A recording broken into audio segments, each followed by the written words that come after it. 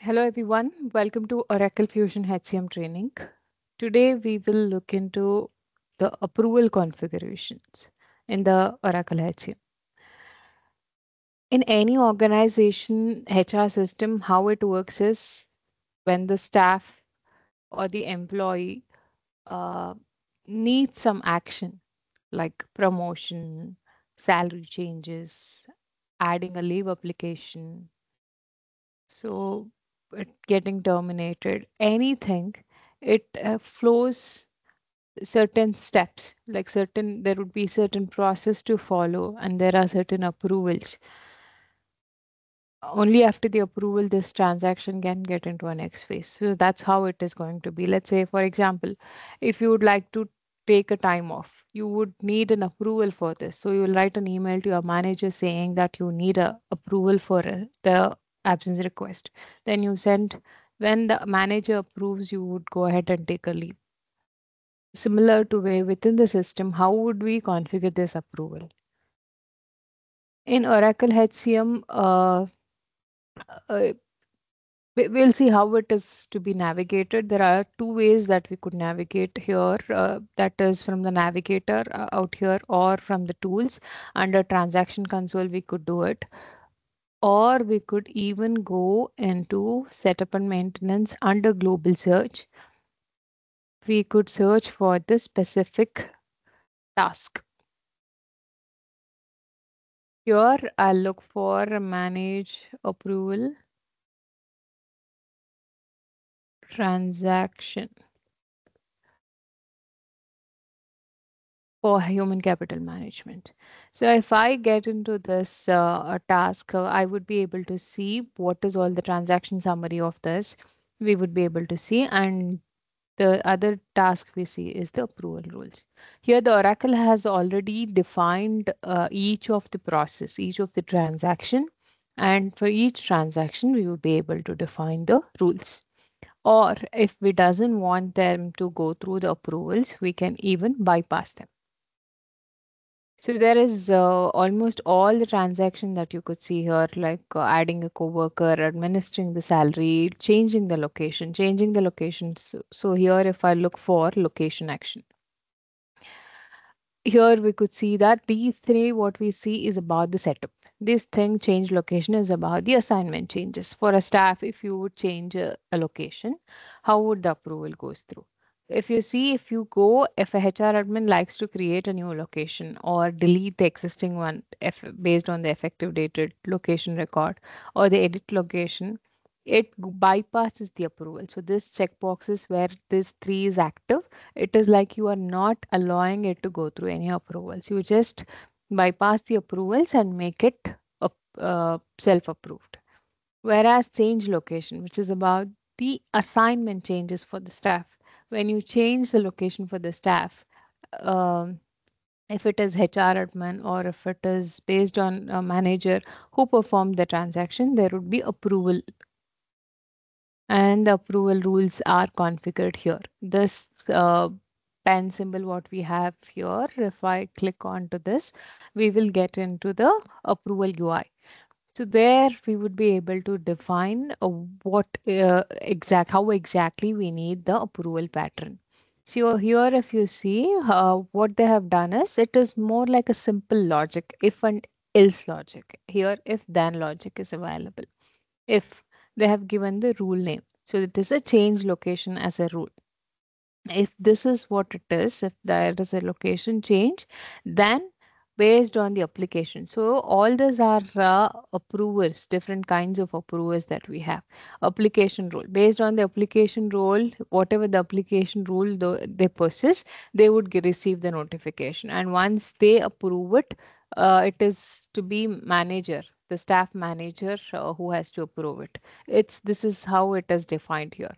If it is approval groups, how we create an approval groups, we will see in the same session today. Uh, so if I, why do we have to define the approval groups is in case there is a requirement that I have the structure where the same structure of approval flow follows for multiple transactions. In such cases, I'll simply create a group and attach it by simply dragging this. So I would be able to do this. If you see this, now I just dragged and it got attached. If I have to delete it, I'll have to select and then delete. This UI is extremely slow, I would say. So it takes a little time for it to take effect. Okay, we'll go ahead with the other kinds of approval. This job level based line manager hierarchy and position hierarchy is something which is not generally used, and we will see in the following sessions on how we would be able to use this. Representative is nothing but AOR, area of responsibility we defined. So based on whoever the role, the area of responsibility role the users possess, based on that the approval goes. It is not specific to any users. Whoever has that approval goes to them. And self auto approve is nothing but bypassing the approval itself. But in case of you don't want to bypass the approvals, rather you just want to select this saying that get self approved, we would be able to do that as well. And if you would want any specific users to approve it, so we would be able to do it, and we'll be able to select the multiple users as well. It is not one user that we can select here. So there's a different provision to select the approvers, who approves and at what level they approve. Everything could be defined out here. So if you see here, so this is where I would be able to select a new rule. If I click on this, I would be able to add a new rule. Now this is the rule that we have it. And if I select this, if I don't want the application rule to be followed, I could click on delete. Uh, now we'll only discuss at the high level. We will slowly move on to how to define the rule in our upcoming sessions. So this was about the approval UI. This is how the approval UI usually look, and it is very simple logic that we define here, if and then condition. Here also in the rule, how the rule would has to be, what the rule is actually, what is the condition, based on what condition, who has to approve. Everything could be defined out here. And testing the rule is also there's a place where we could test how it works. Now I'll just click on cancel here. So we'll see the other transaction where we can define such approvals. So let's say staff getting promoted. Uh, Promotion. Okay, promotion. Okay, there's a promote. So then this action, this is more like assignment changes again. If in case you promote a staff, how should it flow? When who submits, what has to happen? Who has to receive the approval? Who has to receive the notification? It need not have to be approval always. It could be just an information sent to certain users. That could also be configured here. So uh, what action to be taken by the approver also we could easily define it here. In this promote and change position, all these are setup changes that we have got. And if we hire an employee, should it bypass? Yes, here in the system it is bypassed. But if you have a specific requirement from your business saying that it need not have to be bypassed, it has to go through certain approvals. So not everyone can be added in the system by HR admin. The few user has to be notified at least when the system person is like hired. So what we'll do, we'll bypass these approvals in such cases. We go to the edit rules, or else we'll say only not an approval when there's a person hired, or when there is a new hires, they need not have to go through approval. But in such cases, it should be notified for certain users saying that there is this new hiring. So that can also be done. So here what I have done, I mean, what is this rule has is it is self-approved. So what I'll do, I could also write another user. I could add a user,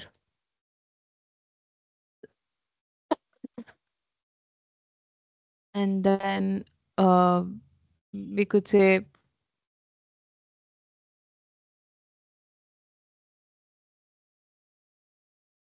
drop an approved. Okay.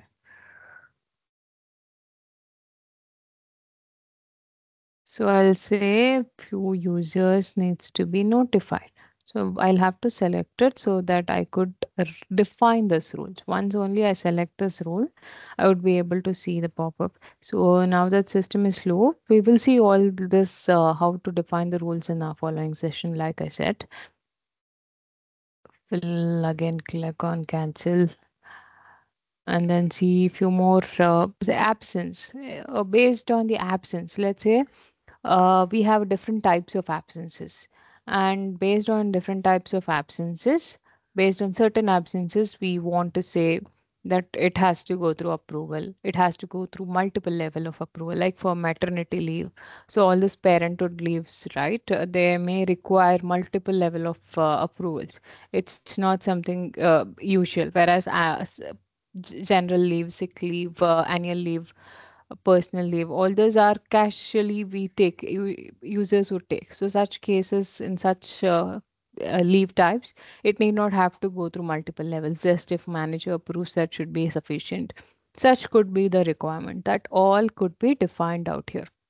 So here, there isn't any rule specifically defined here. They have just said if it is this absence, there isn't anything defined here. It's a demo instance, but yeah, we will be able to define it, and we'll see how we can define such rules in our following sessions.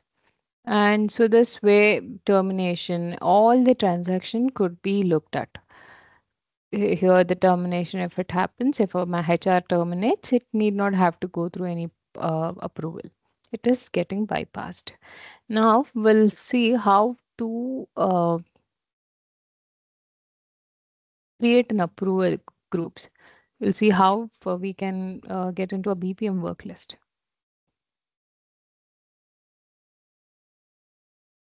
Manage approval groups. Okay. So it would take us to the new window where the approval groups would open. This UI is called BPM worklist. So majorly the other UI we just saw, which was divided based on the transaction, it was not there at the early stage of Oracle.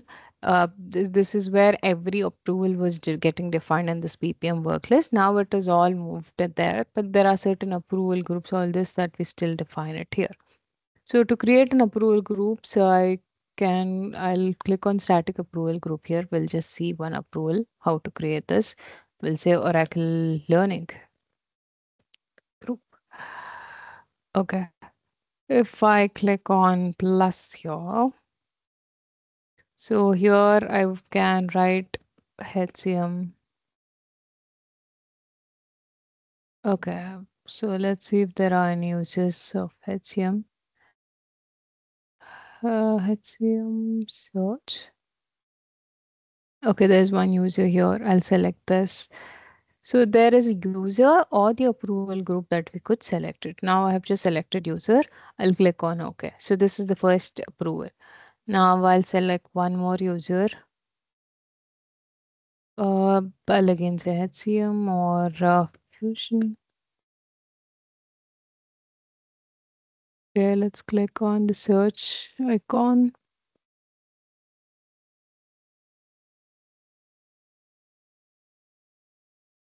Okay, let me select another user here.